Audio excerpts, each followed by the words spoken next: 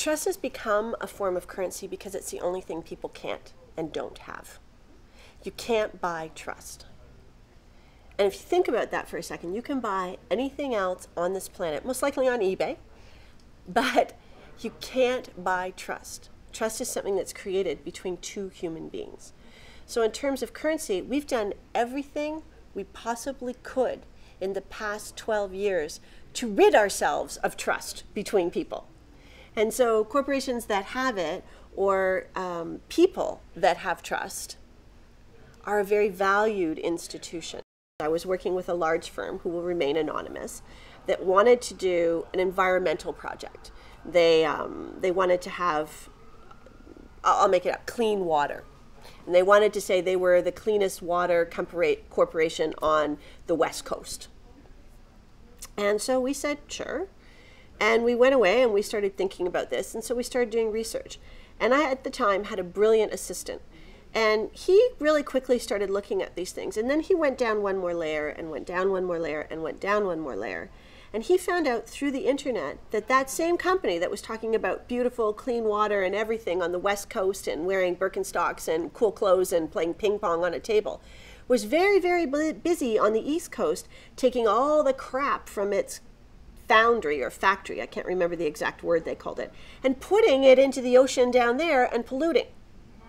So within 3 hours on the internet, he had found out all of this stuff that they had hoped would never come out. That's a whole different ball of wax in terms of building trust for a corporation. And for people that are running for politics, for actors, for actresses, that whole world is beginning to shift. We've gone as bad as we can possibly go.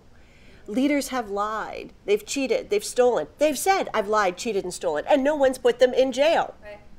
Oh, okay, so where are we going to go? What are you going to do to make yourself new and interesting in this economy? You actually have to do something good. I came to the conclusion through my research on leadership that we were moving into a new leadership paradigm. But how were we going to begin to do that, and why became more of the question. So in a nutshell, we were changing from our traditional old way of leading to this whole new way of communicating with people versus telling people what to do.